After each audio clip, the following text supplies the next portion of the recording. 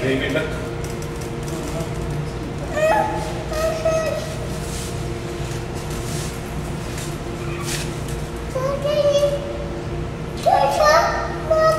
Yeah.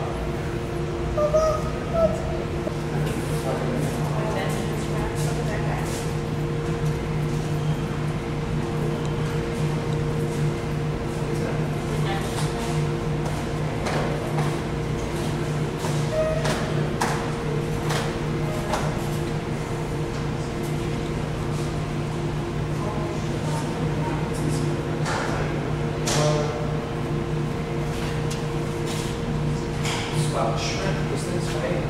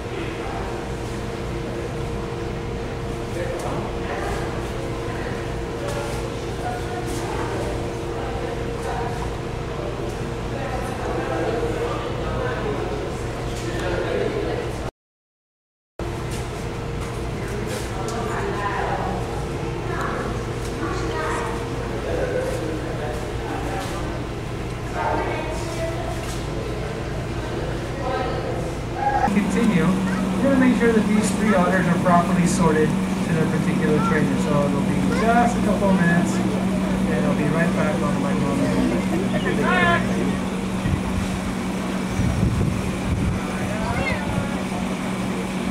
So they hold the food between their paws. Yeah.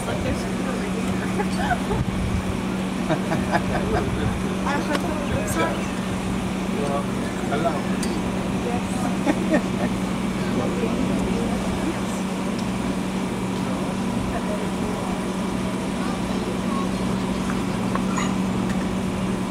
Okay, looks like we've got these otters sorted out. And now that we have the otters sorted out, let's begin with the introductions.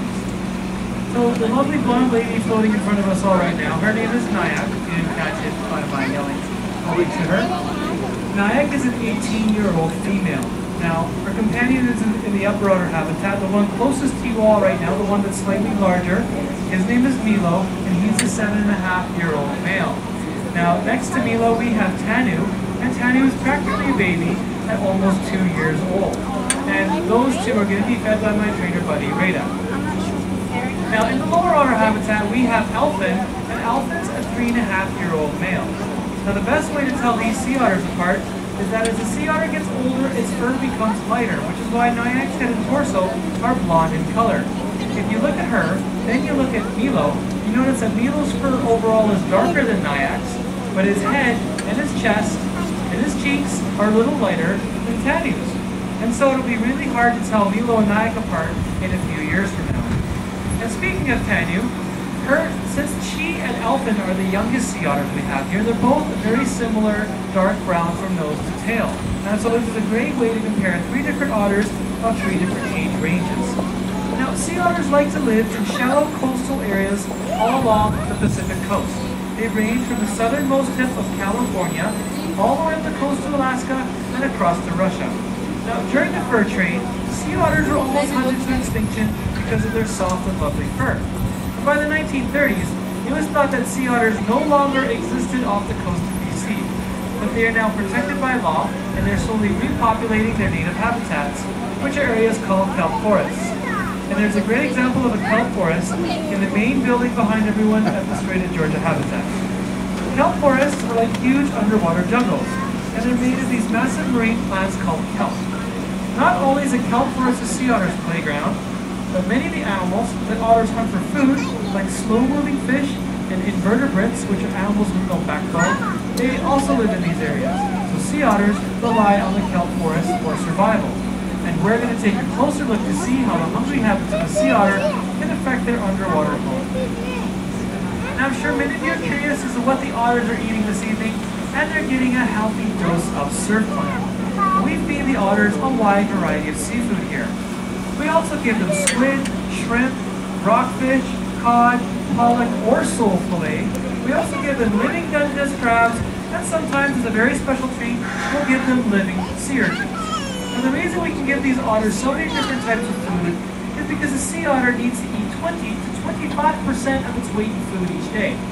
That means if you could eat like a sea otter, and you weigh about 100 pounds, or just under 50 kilograms, you can easily eat anywhere between 80 to 100 quarter-pound hamburgers in a single day. Now, sea otters live at the surface of the ocean, but they have to hunt at the bottom for their food. So they dive down, and they use those sensitive paws and the whiskers at the end of their face to hunt. When they find something, they bring it up to the surface, and they eat exactly as you see these three otters eating now, using their bellies as tables. If you look to the armpits of the sea otter, you'll notice they have extra folds of skin there. These areas are called pockets. Now, while hunting for food, the sea otter places as much food as they can into those pockets so they can eat as much as possible when they return to the surface. And lastly, a sea otter will usually grab a tool in the form of a rock to smash open any shellfish they may have found. They place the rock on their chest, and they keep hitting the shellfish on the rock until the shell cracks open, revealing the meat inside. If you have a chance, look inside any of the sea otter mouths, and you'll see a set of very sharp teeth, capable of tearing apart the food they're eating. Now, some people wonder, if the sea otter needs to eat so much, how can they be helping their underwater home? Well, the favorite food of the sea otter happens to be the sea urchin, which is good, because the favorite food of the sea urchin is the kelp that make up a kelp forest. If you were to remove all the sea otters from the kelp forest environment, then all the sea urchins could explode in huge numbers and eat all the kelp in their pathway. This creates areas called urchin barrens.